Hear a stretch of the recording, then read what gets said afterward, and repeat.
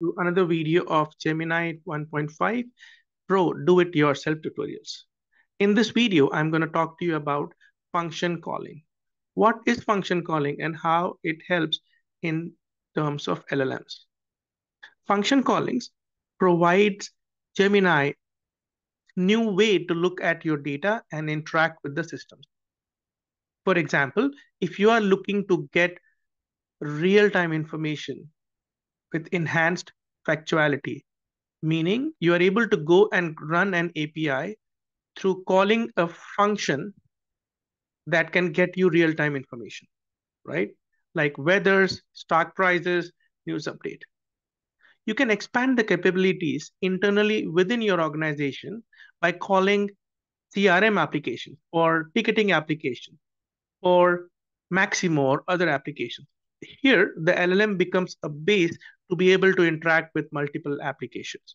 And finally, you can have multiple steps of function calls that can be run in a chain, in a circuit, in order to automate a lot of process. For example, if you want to book a ticket to Paris, it'll handle from flight bookings to hotel bookings and even adding those into your calendar, onto your calendar.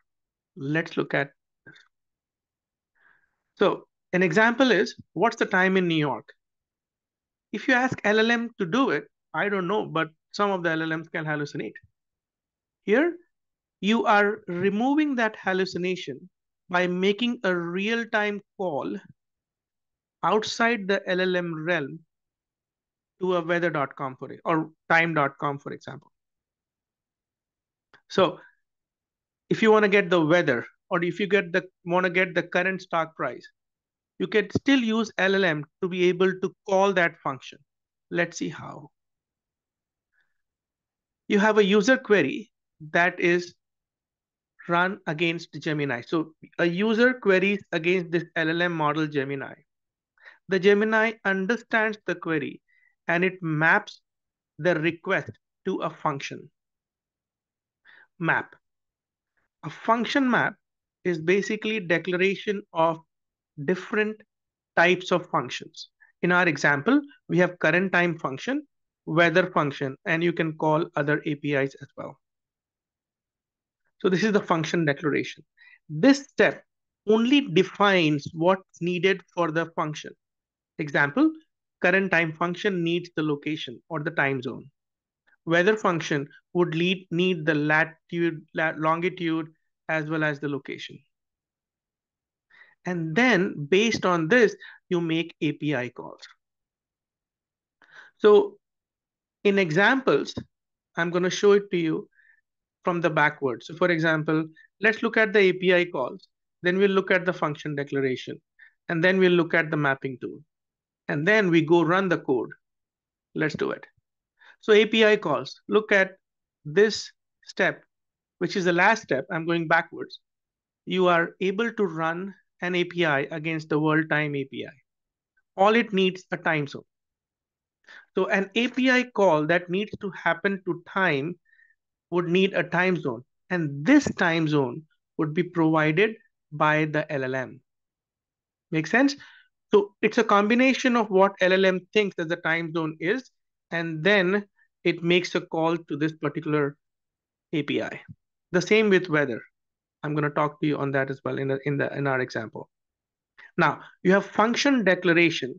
This is where you declare the function. So you are declaring that I may be calling, or you could potentially end up calling a current time function. The name of the function get current time is this one. Look at that. The API calls get current time. Description, get the current time and date in a given time zone. You have parameters in which you have a time zone. This time zone, which is a parameter, is passed in the API call function. So again, this is only the function declaration. And look at this. This is a parameter that the function needs. And this is how the mapping tool looks like. In the mapping tool, you would see you have get current weather function and get current time function. So this is the function declaration. and then the function declaration maps to the function, the real function.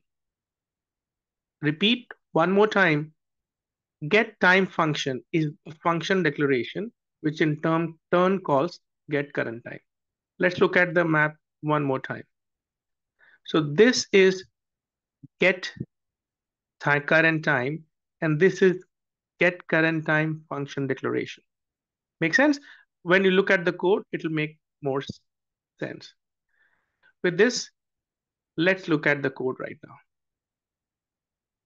now. I'm quickly gonna scroll down and run the code first, and then we'll come and explain you the code. If I run, what's the weather like in the New York City today? It calls the get current weather. It needs the lat, the location, and the longitude. We have defined these arguments that LLM needs to provide. And then you call get current weather. With longitude, latitude, and location, you would get the temperature. What's the time in New York City now? We have seen this already. The input is get current time. The function name is get current time. The input is time zone.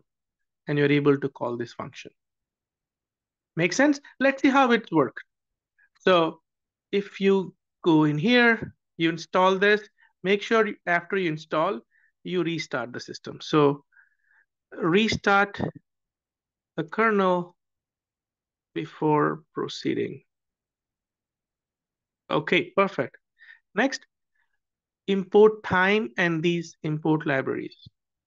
Next, authenticate. I'm running on Google Colab. What you're going to do is in the video description section below, you have a GitHub link. Go in here, say file, and download PYNB, the notebook, and run this. You need to get weather API key. The weather API key can be made available through weatherbit.io.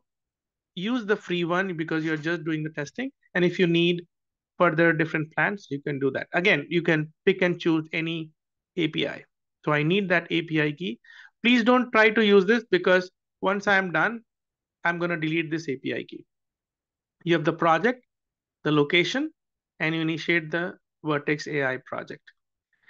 This is the function which calls the API.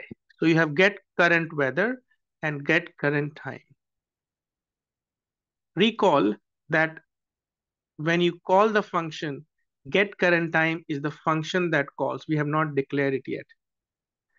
So you have to do it bottom up, right? You need to first declare the current weather function that calls the API, and then get current time, which calls the API. These are the actual API calls. And then this is the function declaration piece. Get current weather is the name of the function here.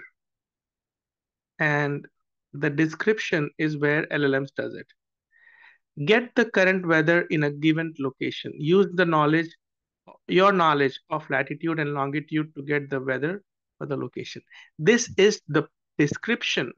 This is the prompt that the LLM would use to find out which function to call. I repeat, this description is very important because this is the key for the LLMs to find out which function should I be calling. Go in here, you say get current time function. Get the current time function and date in a given location, use this tool, blah, blah, blah. And then you have objects and time zone. This is the mapping tool wherein you are declaring that you have two functions. You can have Google search and other functions as well. So again, API calls, function declaration, and the SQL query. Now let's run the model. Please note that I'm using Gemini 1.5 Pro 0409, the latest model, the greatest model from Google. And then you push tools as the mapping tool. This you need to push when you initiate the model. This will tell the model to use the function map in order to call the functions. Make sense? Now let's declare. Uh, so these are the prompts, and these are very simple prompts here. Now, please look at my previous videos to explain how it works. This current date and time and location is to understand how much time it takes in case of chat. So in here, you are declaring a prompt and a question, and this is the prompt. You are a Gemini, a large language model trained by Google. You have a tool to be used in the following circumstances. For current weather or time, this is just a prompt. You can look at the prompt and enhance it if you like. And these are the send messages. These are the prompts back to the model. And this is the function call. So based on the response, you make a call to the current weather and current time. And based on these responses, you can send a message back to the user. So this is sending the messages back to the user. Just go through it. These are self-explanatory, and at the end of it, you see the entire response. Again, I repeat one more time. In the main message, declare the current time. It's not required, but I'm using the current date for the prompts. Sorry. Next, you have a tool. This is the prompt engineering, prompt instruction tuning. Then you have a chat message initiation to the model. And then you say you can have a chat. Basically, this can be attached to a dialog flow chat. And in the chat, the first response, I'm making it to current weather or current time, depending upon where it goes. And I'm printing the API response. At the end of it, this is a construction that I am doing. It's very self-explanatory. It makes you understand how a backend call is done using function calling, and at the end of it, I'm returning back the response. And when I run, what's the weather like in New York City today? It gives you the response like this. It tells you which function it called, as well as what the time in New York City.